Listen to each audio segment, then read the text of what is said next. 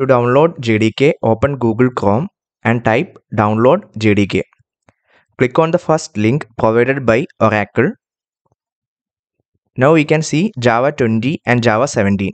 While recording the video, Java 20 is the latest version, but I am going to install JDK 17 since it supports long-time support. I am going to install JDK 17. We can see three options for Linux, Mac OS and for Windows. I am using Windows, so I am clicking on Windows and going to install by clicking on the link provided there. Now we can see the JDK is getting installed.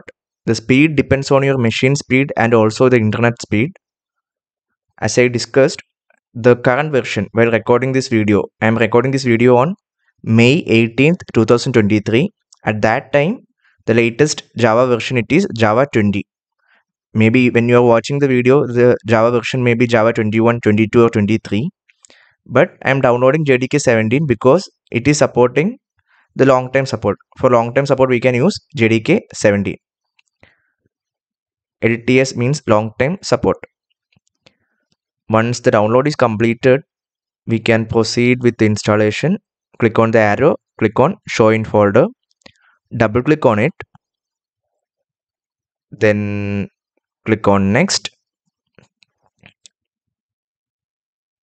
Now this is the path where our JDK will be installed. C, Program Files, Java, JDK 17. I don't want to change the path, so click on Next.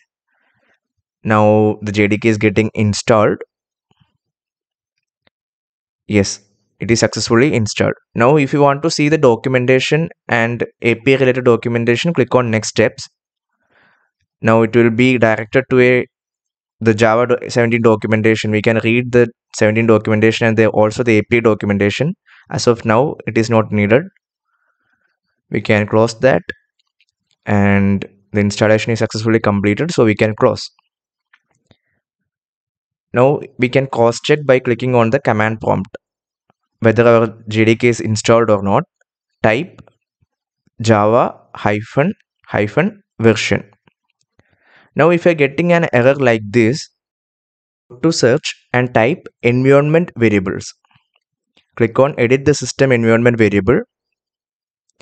Here click on environment variables. Now in the system variables, search whether path is there, our JDK path is there. If it is not there, then we need to add that. How we can add that? By clicking on the new. There are two places, one is for the user and one is for system variable. Just like our administrator and guest, always edit on our system variable. We need to add the path.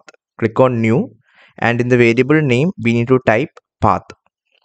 And in the variable value we need to give our JDK path. We have downloaded JDK on our C folder. So click on my computer, then go to C folder. In C folder, program files, then Java, JDK 17, bin. Inside bin we can see the Java application and also the Java C compiler. So we need to give the bin path.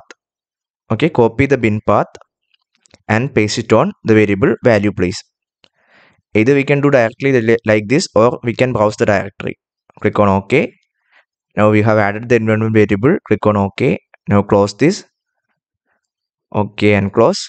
Now again open command prompt and now we can type Java -version. See, the version is Java 17. So we have successfully installed JDK 17.